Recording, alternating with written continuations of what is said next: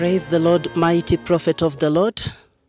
Amen. Now, the Lord has spoken with me, Pastor Faustin, and your listeners.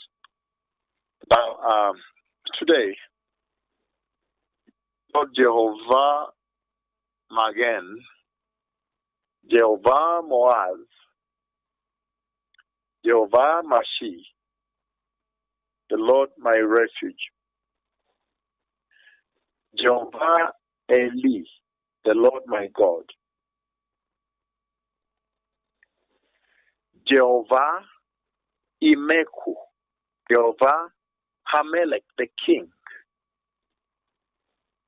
the Lord Jehovah Hashaphat, the Lord the Judge. He has spoken with me today. And in this conversation, he took me to a place. I see that I'm going to go to a place. And at this place, I see the elevators. And on my right-hand side, the restroom. I don't know why it looks like it was a bit upstairs. And there are many people there. And at that time, the Lord shows me somebody that was lying down. And then later I see that they are very stiff. He is very stiff, that person lying down with his people. I see two people by him. Very stiff. He looks to me more like he has died. Because he's very stiff. And I see that the Lord commands his servant to walk towards him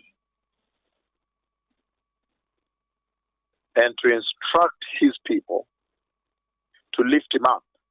But he's very stiff. He's absolutely stiff like wood, a piece of wood. Totally dry hands, everything has stuck onto the body plus the feet. He is dead, I think. I see this is dead now. And then the Lord commands his servant to advance towards him and get in contact with him. And then instruct the two people here to raise him up, to lift him up, to rise up. And as they bring, so these are three stages. I see three stages here. When he's lying totally down, very stiff, and he's dead.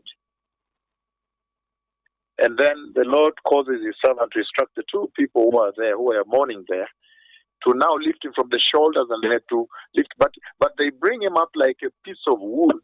So he's really stiff and dry. As they bring him up, when he's just about to reach the exact 90-degree vertical, he resurrects and walks away. And becomes a big drama in that situation.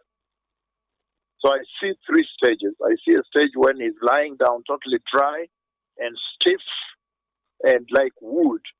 And I see the second stage when they try to raise him vertical, but very wooden and dry and dead.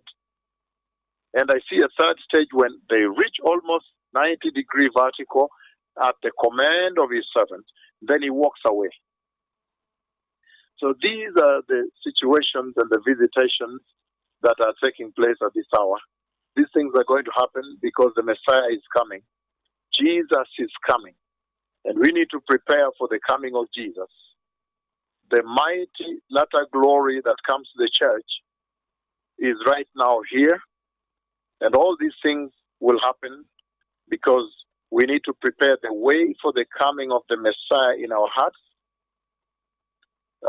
We need to raise the lower places, the valleys, the depressions in our hearts, that the way may be smooth in our hearts, and also every single mountain that exalts itself as an impediment before the Lord in our hearts needs to be mowed down, chopped down, cut down.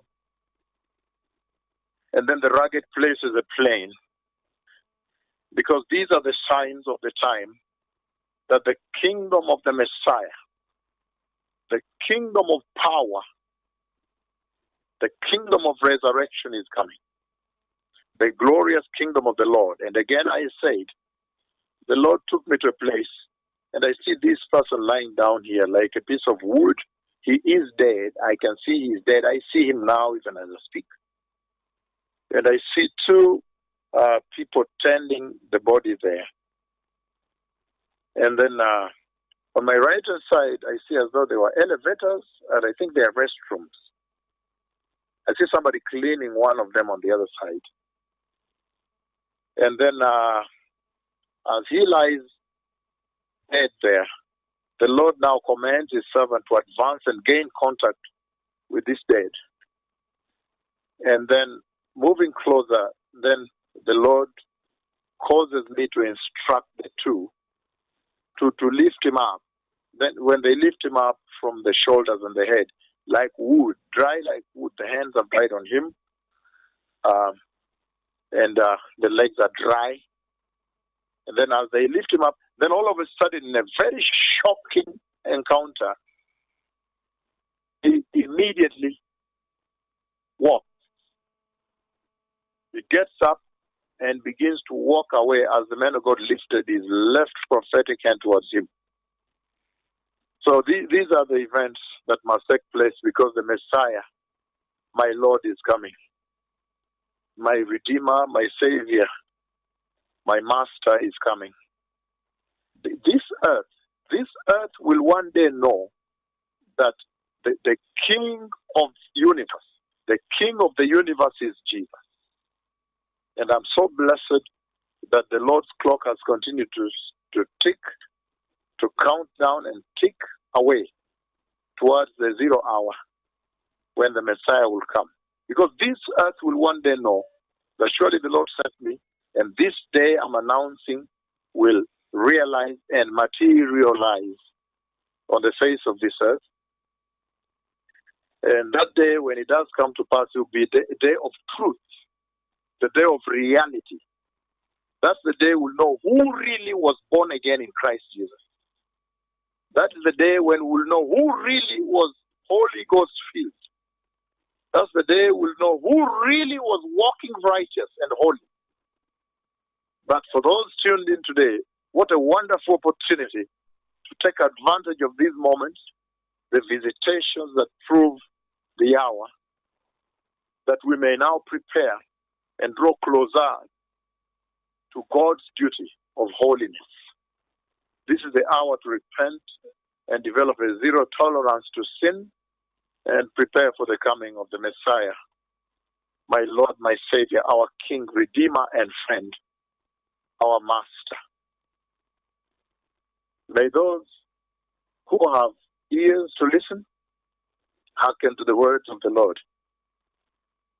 Shalom.